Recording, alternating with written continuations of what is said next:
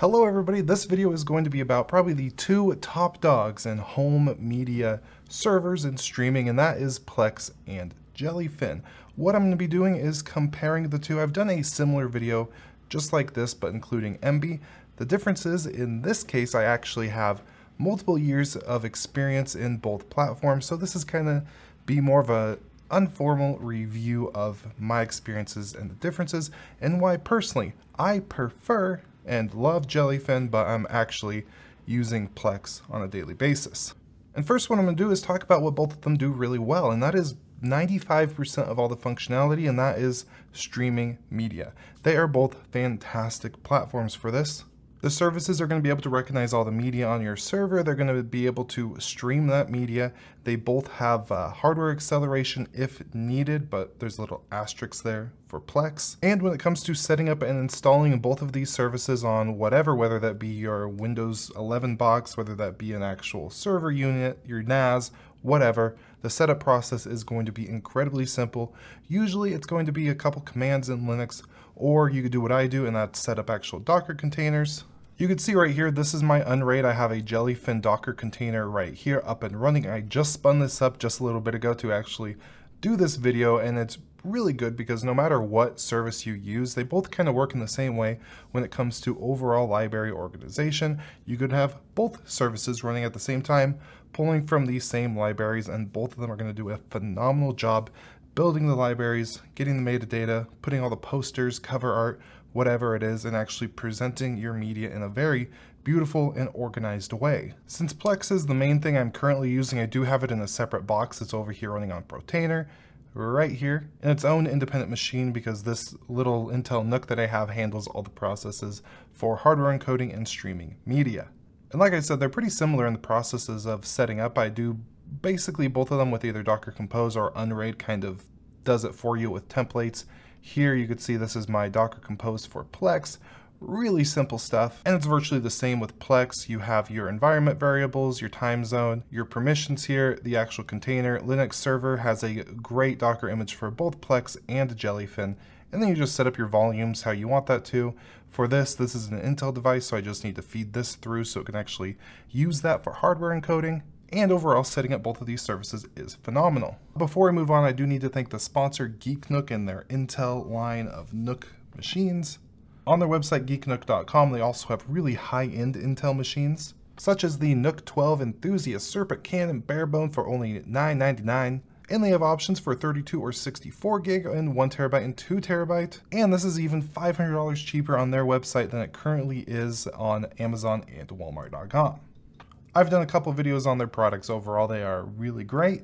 They try to give you the lowest prices. They have a 3-year warranty and a no questions asked 30-day return and exchange policy. So if you're interested, make sure you check out the link down below and enter my discount code to save some money. So with that, let's get back into the comparison. Just for a general difference in appearance, this right here is my Jellyfin instance that I just spun up. It automatically pulled everything very well. You can see my latest movies here, latest music, latest shows. And if I open up something such as John Wick 4 Chapter 4 without actually playing the media, this is kind of what we get in terms of the data that we're presented, and it's pretty similar in Plex. In Plex here, if I search for John Wick 4 as well, you could see it pull up right here.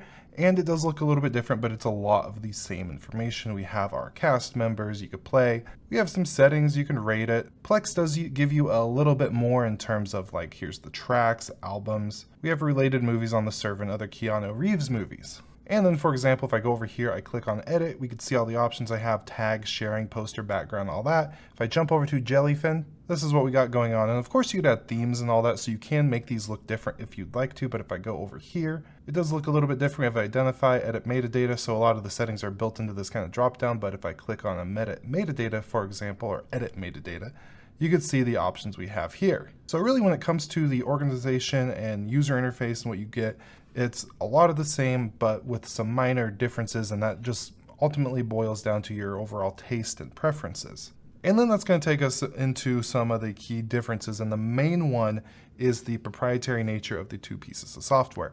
Jellyfin is completely free and open source. They don't have any paywalls, no pop-ups or anything weird.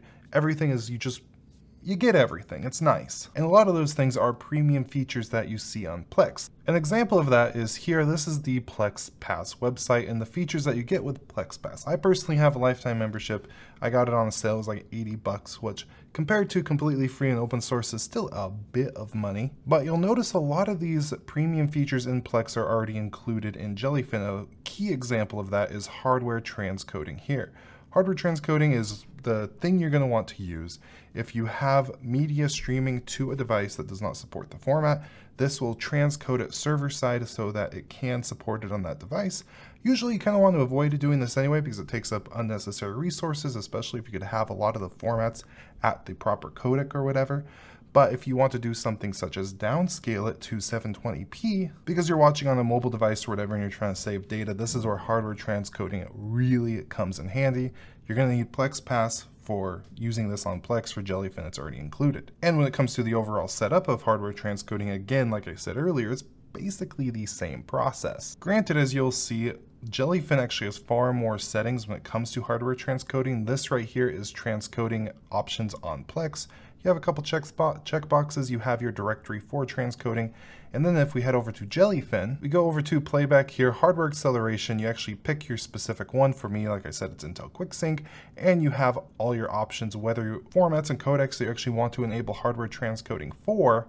And then if we scroll down here, you could see really you do have a lot more options and a lot more specifics on how you actually want this to work. So if you're real nitpicky on some of this stuff, Jellyfin is definitely a really good option. So basically for a vast majority of people, Jellyfin is going to be perfect for, especially if you're just doing home streaming.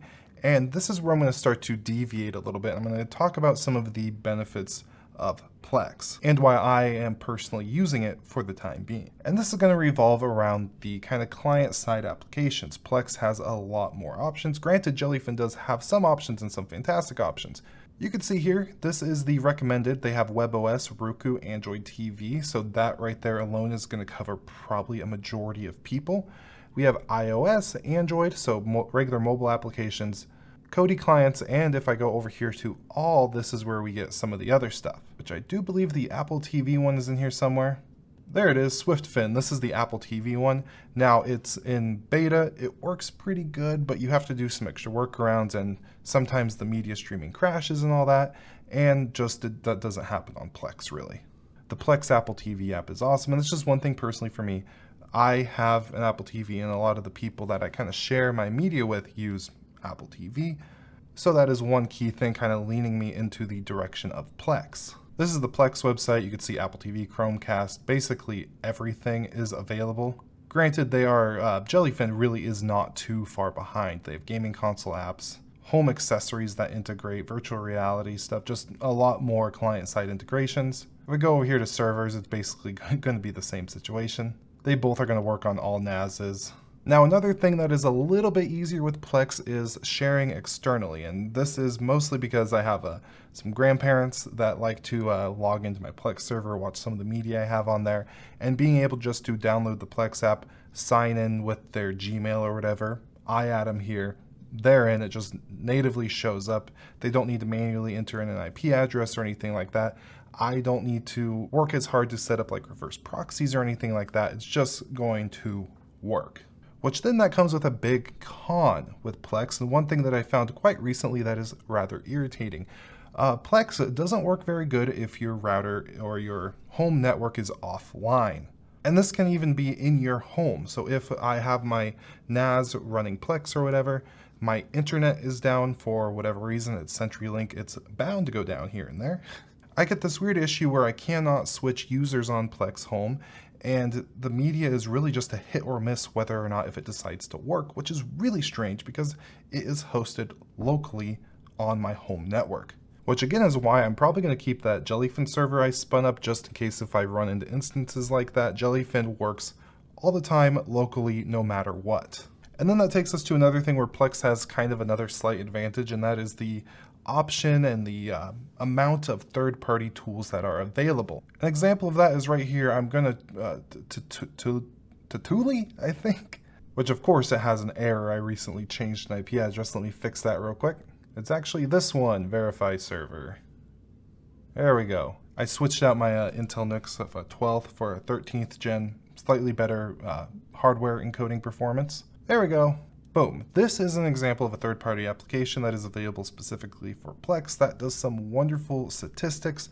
You could send out things like newsletters to the people in your Plex server so they can know what's new, what's been removed, bunch of different things. You can see here right now, the Hopkey fam, which is like the main household account, is streaming The Office at the moment on Apple TV. We get a lot of information. I could stop it if I wanted to be an ass, but we also have some other statistics. So we have play counts. So we have our top plays. So War for the Planet of the Apes is getting a lot of plays, and we go on and we could see all that. Most popular movies. Most watched TV shows, The Office at 95 plays, big surprise. Yellowstone, Rick and Morty, Shameless. And Plex has its own kind of statistics tool, but this one is way more in depth and has a lot more features. So like if I go to graphs here, I have our play count by media type, play count by hour of day. So this helps. So if I want to like run server updates automatically, I could set it for 11 p.m. and that usually does the trick. Platforms, you can see a lot of Android streams. The second most is tvOS, which I talked about earlier. And then we have the most played, and then we have the users who kind of watch the most media, and specifically what type of media.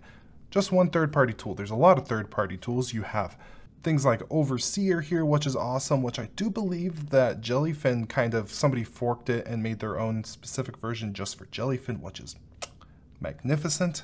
And a lot of things just integrate. If I go over here to apps on Unraid, and then I just search for Plex, you're gonna see a lot of different things. Plex Media Manager, Plex TV Time, Plex Web, Plex Announcer, Plex Ripper, a bunch of different stuff. Now if I search for Jellyfin, there is a lot less things going on here. We have a bunch of different Jellyfin clients, a bunch of spins. This is a Jellyfin view, which I don't know what that is. It's worth, something might be worth checking out. Let's just check it out now, shall we?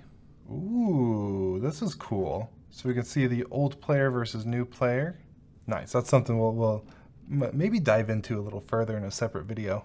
But yeah, those are my primary differences between Jellyfin and Plex. Again, I definitely prefer Jellyfin overall. Free open source, that has no issues with media playback, streaming, hardware transcoding on it is actually my personal preference. But when it comes to actually hosting a server for a bunch of other people, a bunch of people in my family, Plex just seems kind of like the better route. And with the Plex Pass, if I add people through that kind of Plex home situation, they get the Plex Pass when they're using my server. Also, one thing I really like about Plex is their media application. I do use that quite a bit, and that's kind of a Plex Pass thing.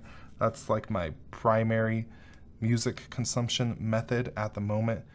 Really nice. So with that, if you're interested in setting up your very own Jellyfin server, I have a series of tutorials on that, and I'm going to be working on a series of tutorials for Plex if you want to get that spun up and running. The Plex setup tutorial is going to kind of revolve around this Geekom, what is this? Mini Air 11, super cheap Intel machine. I believe it's $100 or $200. And this right here can run a Plex server just fine. So again, big thank you for Geekom for sponsoring this video. And with all that, I do hope you have an absolutely beautiful day, and goodbye.